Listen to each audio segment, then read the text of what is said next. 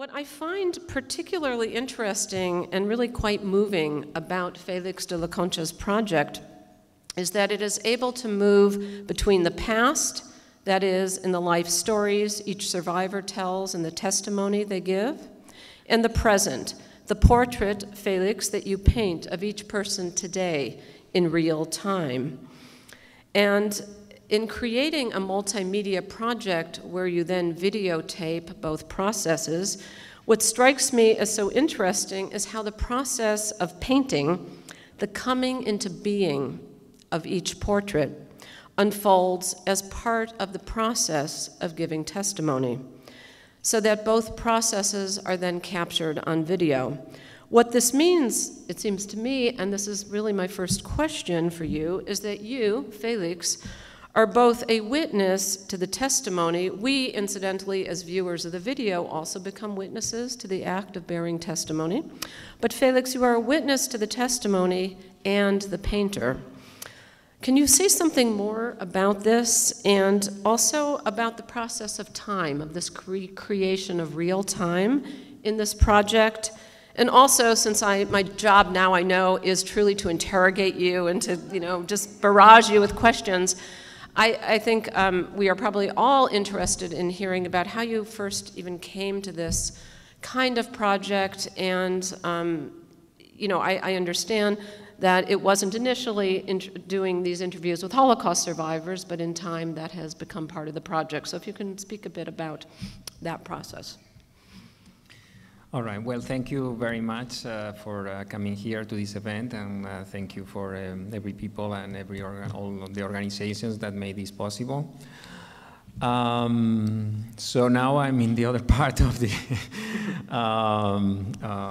fence, let's say, because I'm used to do the questions, or sometimes the thing is in this project, the questions initially are very few. I mean, I just start explaining what is the project about, to be on record also this. I normally ask about the origins of the people that I'm painting, where do they come from, and their education, their background. And in many of them, just with these questions, they start to expand and not even asking any other thing. They start to tell the whole story and the things that they were through, and mainly, of course, focusing on the period of the Holocaust. The process came through many different steps and other different projects. I mainly paint architecture on or sceneries in urban sceneries, landscapes, but on the spot, always there. And I was very attracted for the fact that of the present moment of capturing something that you have to get in this particular moment that is not going to be repeated anymore. For instance, I did a project in Pennsylvania, in Pittsburgh, where it was 365 views of the Cathedral of Learning. And that was a little painting of 11 by 9 inches, and every day I painted a different painting. If you know Pittsburgh, it has this Cathedral of Learning, which is a neo-Gothic tower that is very prominent that you can see from many different angles. So I painted always this element of the tower, but in dialogue with the surroundings. But I like this idea of the moment, of the present thing that, because when some people say you paint what you see, I mean, that's not accurate, because it's actually impossible, because what you see and you try to capture is already gone. But I projected that in this moment, which is called alla prima, at once, then just in this moment of could be not longer than 2 hours, because the sun was different, the shadows, everything. So, but you have to capture as much as you can, as much as accurate as I tried to do. But something that was going to be vanished in another day, so I didn't come to the same spot. I just had to paint another painting. And so that is very connected with the project of portraits, because it's about the element of timing. So there are two main elements, let's say, in painting, which is timing and light. And these two elements I try to exploit them in a way of the medium that has the painting, because versus photography, which captures an instant normally, let's say painting embraced timing in a way, because needs this timing to do it. So, and because I needed this timing for the sitters, I have this excuse to have to consume all this time with them because I have to finish my painting, versus maybe a photographer that captures other things. And I mean, I admire photography, of course, it's another interesting medium, but had different components on it. The project with portraits started as an experiment, not with Holocaust survivors. I did a project before, for the most in Spain, asking people from the cultural world, and I asked them initially about their approach to painting. So I painted writers or filmmakers or philosophers or any kind of people involved with the cultural world. And I wanted initially to know about their approach to painting. But from there, because I needed, I mean, I settled these things, this timing of 2 hours, they start to tell about the process of creation, the context, the connections between their fields and my field that he was painting. And so because I was there painting, so a philosopher or I don't know, historian can say, well, painting is dead, so wouldn't bother because now it's photography. But I was there, so, and I was alive. Painting was evolving. And so the interesting thing is that from that was the experiment in itself, was to see what kind of thing I could accomplish having paying a lot of attention to a conversation. So there was this part in my brain, maybe there was this activity of visual part and then the verbal part and how they collided. I mean, I just wanted to know what kind of painting I could accomplish with these components. And so from there I realized, well, not it was just interested in the process and also the painting itself and the results, because people were moving, so it was not like the classical portrait in which the people are quiet and trying to smile because they want to appear like in a very handsome looking, or so here was a different approach. And normally in a portrait, the commissioner is the one that wants to be portrayed and wants to be, you know, so that was not this component in the painting. But the interesting thing also was that the testimonies were very unique because it was this particular moment in which two people are in a room by themselves, and so the conversations were very intense, and that's what deals me to do the project with the Holocaust survivors, because the testimony was very unique in this kind of format. And so here I arrived to this project.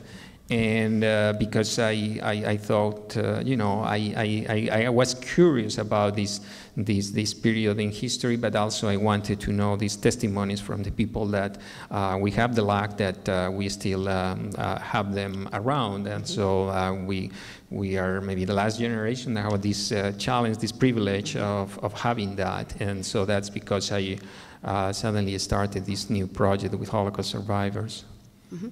Well, I want to pick up on what you said earlier, that that you cannot paint what you see, because by the time you paint it, it is already gone. And it seems to me that it is what makes your project so interesting, and I think what makes it work on so many levels is that similar elusiveness or slipperiness of memory and of making testimony is somehow captured in the elusiveness of the medium of painting. I don't know if that makes sense, so that the two processes together seem to me to both address perhaps both the necessity as well as the impossibility of both giving testimony and bearing witness to the Holocaust in this case, and also to the act of portrait painting. I mean, it reminds me, there's, you know, sort of the axiomatic expression of this was written by the French Jewish philosopher Sarah Kaufmann, who said, you know, the two sentences, how can it be said and how can it not be said? And in a sense, it seems to me, what I like about the project is that it somehow captures the elusiveness that lies between Kaufman's two questions. So I have another question, though. You have written elsewhere that you were consciously thinking, as you were doing these portraits, or beginning to do the portraits, of the surrealist process of automatic drawing to do the portraits, to see what kind of portrait would emerge under these very precise conditions, as you just described them, the 2 hours, although I understand sometimes it stretches a bit longer than that, but more or less 2 hours are over. And so, so that once the 2 hours are over, the portrait is done, even if it isn't really fully done. So I was wondering if you could say something about the state or the potential state of incompleteness of the portrait under these conditions that you've described, and whether or not you might see that as being parallel to the ongoing nature of Holocaust testimony. And also I would add the always incomplete nature of Holocaust testimony. So is the portrait ever finished? And is the act of giving testimony ever done? And I think we know that the answer is, of course, no. And I think your project asks us to reflect in really interesting ways about that. Is there anything you'd want to say to that? Well, ironically, the question, I mean, the answer here is no, is yes, it's complete. Right. That can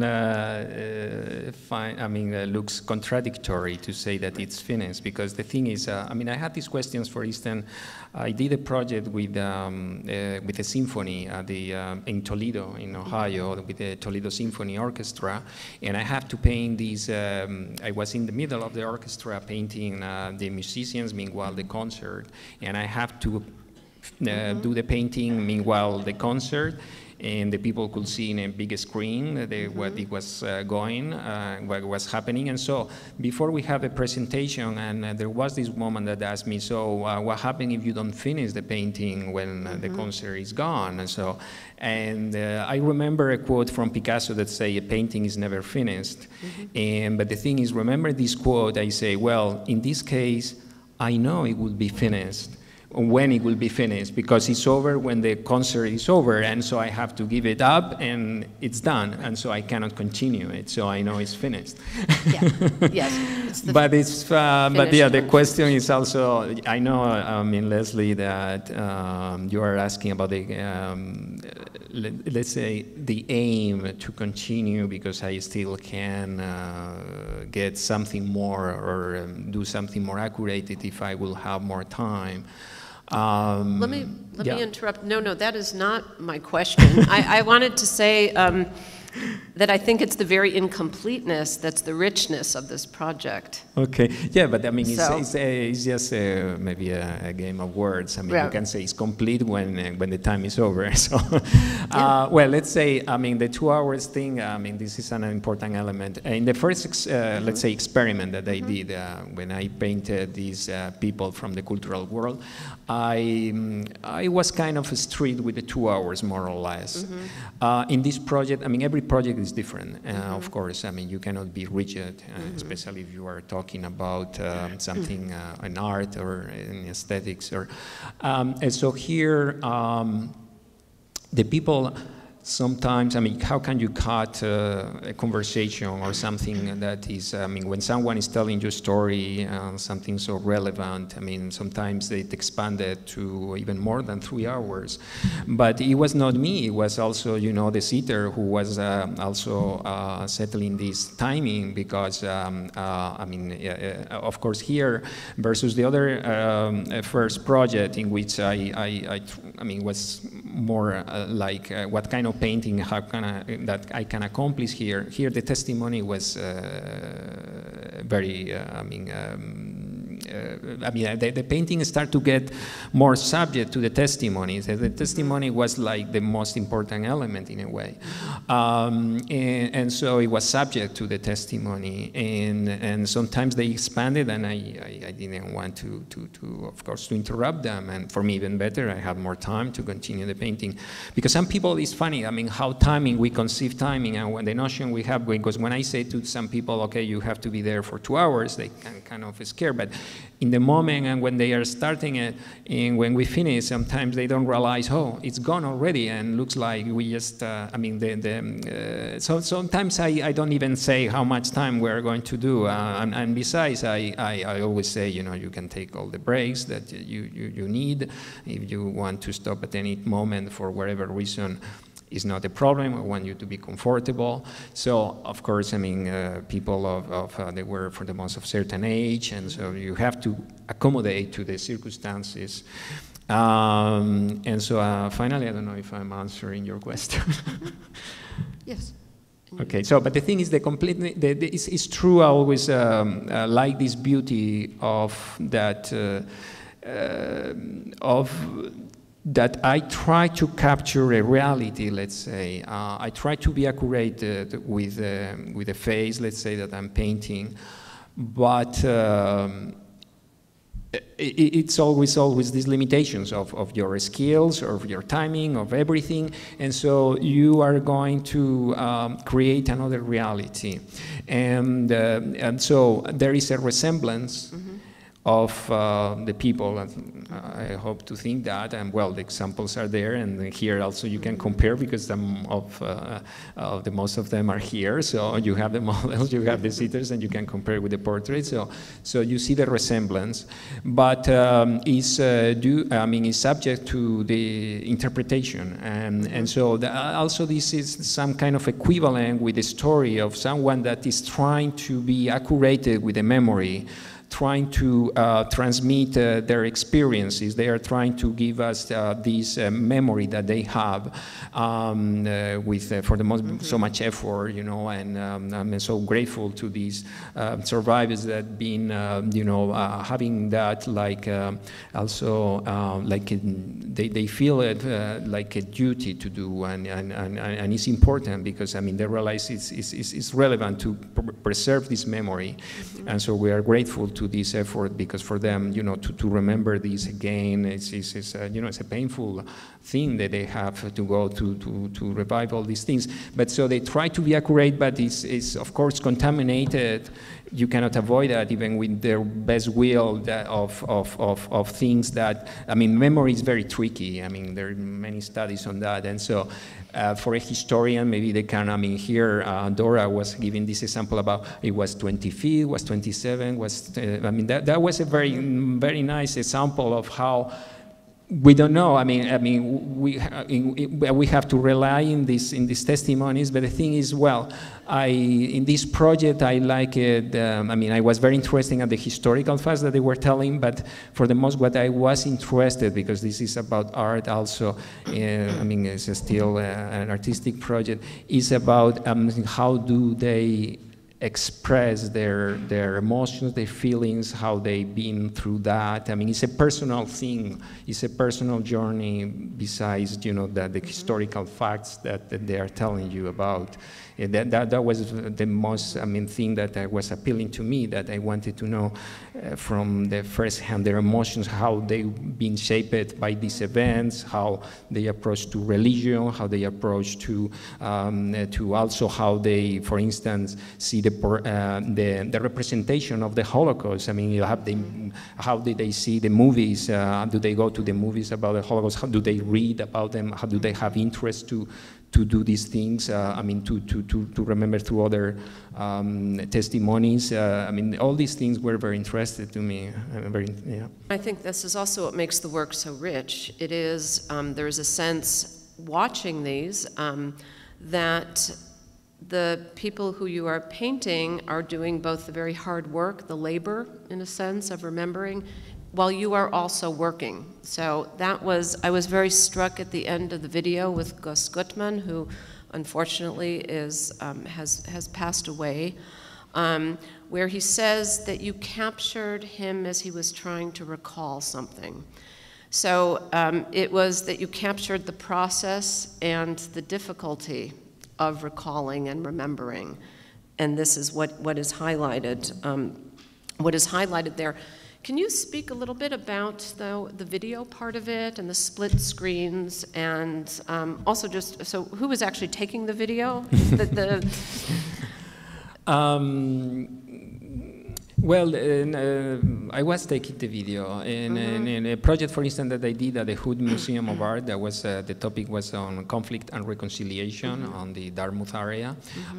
They actually offered me to have a cameraman filming and doing the thing, but that's where I learned to do some video, which is, I mean, very lucky that now is a very easy to, with the digital media and all this technological develop to handle. I mean, I never done a video before, even a home video. So, but the thing is, I didn't want to lose the intimacy of being, as much as I could, to lose this intimacy of being just both of us together in the room by ourselves. So having a third person would be, well, it would be a different approach. And so and so but that was resolved, luckily, because the thing what I needed is to have a camera in a tripod, steady, is always the same frame, and the camera capture in half of the frame. Well, you have seen the videos there. So in half of the screen is the canvas. In the beginning is a blank canvas, and in the other half is the person who is talking. And so I just have to remember to plug on the video at the beginning, and then to turn it off when we are done. But it's something simple as that. And so I have another device actually for audio recording, because it's more accurate than the one from the camera. So I just have to remember that there have been a few cases that I didn't work very well, because I was by myself. I mean, I have to be concentrating on so many things that was kind of challenge in a way, because I have to be painting, concentrating, but also be aware that everything, all the devices are working fine. I mean, the first actually projects were with less technology. I have to go with 2 computers, and that was a nightmare. Now it's easier. I mean, now I'm more comfortable with the media, but that was also another part of the project that I had to be concentrating, not only in the painting, but that everything was working fine, even when it was simple, and it was, I mean, I try to minimize the problems, but still, I mean, I have to be involved in all the aspects of the video. So I'm curious if you could speak a little bit about you as the listener, as the people sitting are telling their stories, and how, you know, there's a certain rhythm to the language that people use to tell their story. Many of these, of course, are stories that I would imagine all of the people whose portraits you painted have told their stories many times in different venues to different audiences and so on. But there is, I've noticed, certainly looking at this and working with the video history project of the Shoah Foundation, there's a certain rhythm to the language. And I'm wondering if you, as a painter, if somehow the tempo or the rhythm, this comes back to this question of time and the painting in real time as the person is speaking, but I'm curious about whether or not the language and the story that was being told, if there were particularly painful or horrifying moments, how that affected the painting. To what extent were you aware of that part of the process on your own painting? Oh, well, yeah, of course it affected. There is an aspect now that I'm thinking also is important, that for the most they were done in English, that is my second language or third one. But I think it has also an interesting aspect on it, because they, knowing that my limitations in English, and well, for them, you know, also coming from other countries was not their native language, but still, well, many had been the most of their lives practically here in America, so they speak quite much, of course, better English than mine.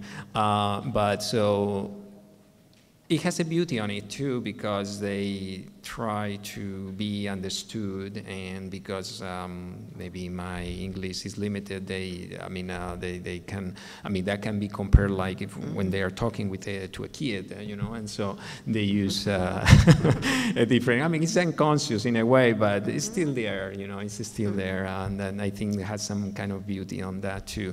But of course, yeah, that's something that many people ask me about, how can I continue painting when I'm listening to horrendous stories sometimes, and I realize more and more that for me, the painting in a way gives me like a shelter or a protection to that, and that's very clear. For instance, when even when I follow with a lot of attention and intensity what they are telling, it's not that I'm distracted because I'm painting, because in this process, as I say, visual and verbal goes from different and collide, but I sometimes think that I can pay even more attention when I'm painting than when I'm not. But the thing is, when I go through the recordings, or just even when I'm telling stories that I remember, sometimes I get very emotional, not in the same way when I'm painting, so that's, I think, in a way helps me to be painting, to have this thing of that I have to be concentrated on, to be also more involved in the story, but without collapsing, let's say, listening to these stories sometimes. All right.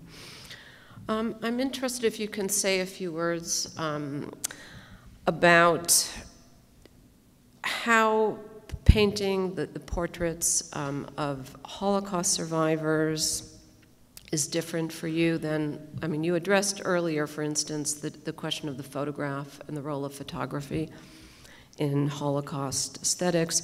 But I'm like if you could speak about what it is then that you are really trying to capture as you're painting. That's a very broad question.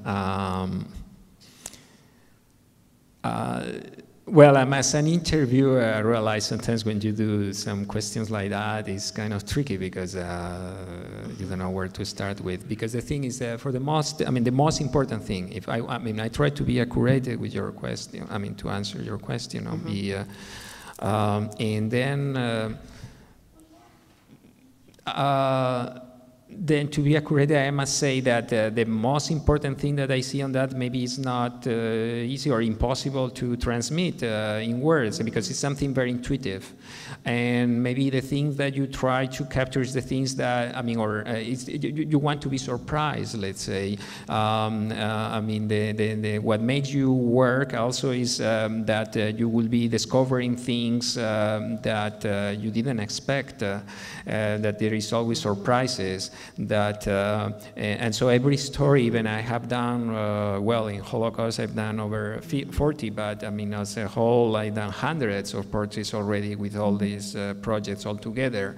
And still with the next, yesterday I did Dora, and it's always, I feel completely naked. I feel like also even having, I'm quite nervous before because you don't know how it's going to go, and you want to accomplish something worth and you have these like the actor has these panic, scenic panic, you know about that before just going to the stage, which then once you are there in the stage like an actor, you forget about this panic. It's gone, and then you are so involved with that. But just the moment moments before, even days before, and just planning, and you fear, you have these fears. Even I have done some hundreds, so you never get. So you are always out of your comfort zone. But that's also the nice thing about that. It's always something unexpected, and all the different stories are so unique. And how they express these stories. The stories are different, of course, but also how they communicate it, how this, it's so personal that everyone is so unique. You know, you've also written, though, that when you interview, that you try to not be very present, not to ask many questions, not to be intrusive, I think was the word that you had used, and yet, of course, you're so very present as the portrait painter during the process. So can you talk a bit more about listening and receiving the testimony that is being given, the technique that you're using, I mean? Yeah, well, I want to be as neutral as I can. Of course, it's impossible because every question that you ask means that you are showing part of yourself, why you are asking this question and no other. But I try not to give my opinions. I mean, in other projects here, maybe it's more clear because it's the testimony and the story, and so you are like more like a witness. But let's say if I'm doing a project on politics or things, I mean, how can you be not involved or which also raise other questions in these portraits, in these projects that, for instance, versus, maybe this is off of your question, but I think it's important too, that, I mean, how much freedom or allowance will I have to do portraits? I mean, could I portray, let's do in other words, can I will be able for me to portray any person or not? I mean, for a journalist, maybe the question is, I mean, the answer is yes. I can interview even a terrorist. I can interview someone that is not, that you are not sympathetic with. But here, because there is the component of the portrait, that's something different. I mean, I don't know if I will be so comfortable doing a portrait, because in our culture, to do a portrait means like to do a homage to someone. And even if here I just try to do a portrait in a different context with a different meaning as well, there is always this component. So I will have many doubts really about if I would be able to paint anyone. Yeah. I remember sitting there and you were painting and there was a recording machine in front. Did you ask me questions or did I just talk? Well, yes, I asked some questions and you answered them very well, sure. Well, I was utterly amazed at your talent. I really admire it, and you did a beautiful job. So, where did you learn how to do this?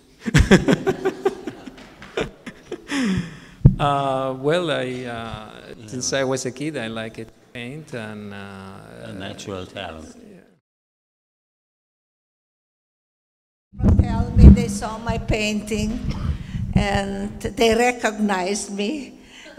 So that's nice to hear.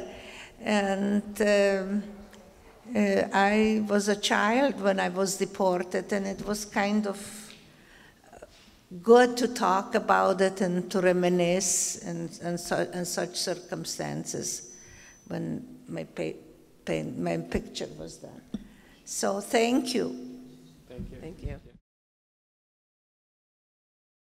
Well, as I say before, I cannot paint what I see. That's impossible by itself because it's always an interpretation. I mean, we are looking. I mean, perception is so complex that we cannot imagine. I mean, we are looking at this, for instance, is three-dimensional. Besides, in time, 4 dimensions or more, and so you have to put that in a flat canvas. So it's always, I mean, we are used to this interpretation, but it's always a symbolism in that. I mean, and so it has to be always an interpretation.